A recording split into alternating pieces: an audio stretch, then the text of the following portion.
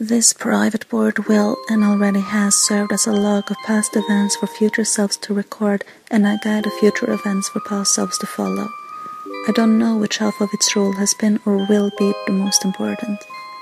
Possibly neither is critical, since deviation from the course is mostly impossible and reflection on its traversal is completely irrelevant. But I'm typing this anyway, because I'm bored again. And here I was thinking we've finished taking orders from voices. We've only swapped the imperatives of the dead with those of our future selves, who are also dead. Yes, it seems that way. Oh well, it was an enjoyable reprieve from fatalism while it lasted. I nearly managed to savor it. I think we should refrain from dialogue in this memo, without resorting to bannings or absurd exchanges of self-repudiation. Yeah, I agree. I just thought I'd interject that and go. Okay. We will and have already amassed an army to confront the Black King. An army consisting of our alternate future selves. Each one rerouted from a doomed offshoot of the Alpha timeline. Each given another chance at constructive influence over the ultimate outcome. By the way, if you didn't know already, our future self returning to the past from a doomed timeline will always be slated for imminent destruction herself. It's one of the rules. An unfortunate reality is, this will and has already been a mass suicide mission. Or it would be, and already would have been, if we all weren't already dead. Mobilizing ourselves in such numbers would be required to neutralize the King's psychic attacks. It would take our combined concentration to dampen the abilities he inherited from Gulab, without the cumulative effort of our doomed reserves. Without the heightened mental and physical endurance of our robotic vessels. Without the untimely demise we all shared before this began. Victory would not be possible. He would kill us all with one dreadful sound. I don't know if it was just bad luck, or an extension of the curse Karkid he brought upon us, that led to incidental and fortuitous prototyping of Feferi's powerful luces, without which the battle will oppose little challenge. I think it was more likely as another inevitability, a product of collusion between the disparate forces at play, a bargain struck between what Skya knows already and what the gods demand up front. Together they orchestrate trials sufficient to ensure that in overcoming them we will be proven worthy of inheriting the ultimate reward. Ribbit. Oops.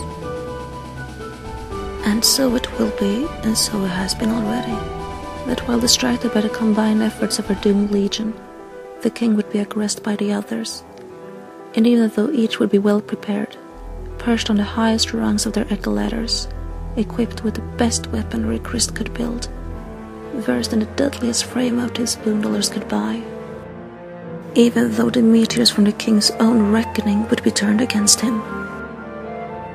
And even with one impossibly lucky roll of the dice at the final moment, we would only narrowly succeed. But ultimately, we would prove our worth.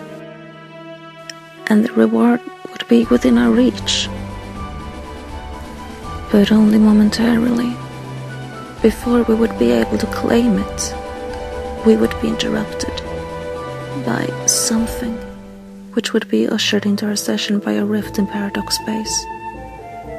A rift which we will determine will be opened by 4 members of a fledgling species, who will be playing in another session of the same game that we will and have already played. Their rift will lead to the great undoing, without necessarily causing it. Not directly. Such rifts are themselves supposedly benign, useful even. They are catalogued phenomena within the game itself, with the provided means of creating them, and a wide range of scenarios for which it might be prudent to do so. The Insisphere locals have more formal terms for them. They typically refer to such a rift as a scratch. The direct effects of a scratch are limited to the session invoking it. We would not experience or observe those effects from our session, but we would experience the consequences, in the form of that which prevented us from claiming our reward. he whose hand would be forced by the scratch to emerge from hiding.